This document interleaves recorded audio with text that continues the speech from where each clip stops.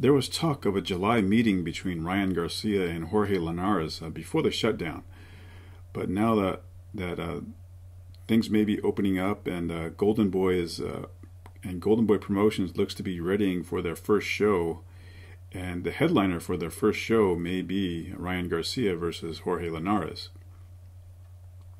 Now, at first glance, I was a little surprised that Golden Boy would match up Ryan Garcia with Linares so early in his career, as this would be a huge step up. I mean, Garcia has not fought anyone near Linares' talent, experience, or accomplishments. The two do have a common opponent in Carlos Morales. Linares dropped Morales twice and stopped him in the fourth round, but Ryan Garcia struggled with him and got a majority win decision. So, and it was one of those fights where you saw all of Garcia's inexperience laid bare. He just threw the same combinations over and over, left, right, hooks, and he just went passive when Morales just didn't cooperate with him. So on the other side of the coin, taking a closer look at Linares' record, yeah, he may be the perfect stepping stone for Garcia, and I could see maybe where Golden Boy Promotions is thinking. Linares has been stopped by Lomachenko and Pablo Cano in the past 2 years.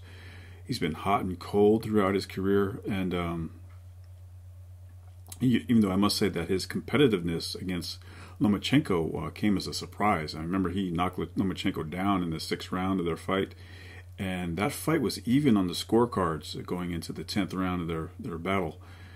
So, looking back at his career, Linares may be one of those fighters that just can't get up psychologically for fighters that are just simply way beneath him, like Pablo Cano and Salgado. I'm looking at his record. There's a guy, Sergio Thompson.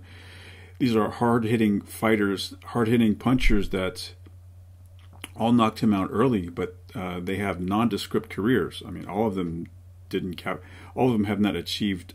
All of them combined have not achieved what Linares has achieved throughout his career. He was a step above these guys, and they were huge upsets. So this would be an intriguing matchup, and I hope it happens soon. And the result will be predicated on Linares' ability to weather the early storm from Garcia and take him into deep water. If he can do that, Linares could easily frustrate the young fighter and hand him his first L. So we'll see if this fight takes place.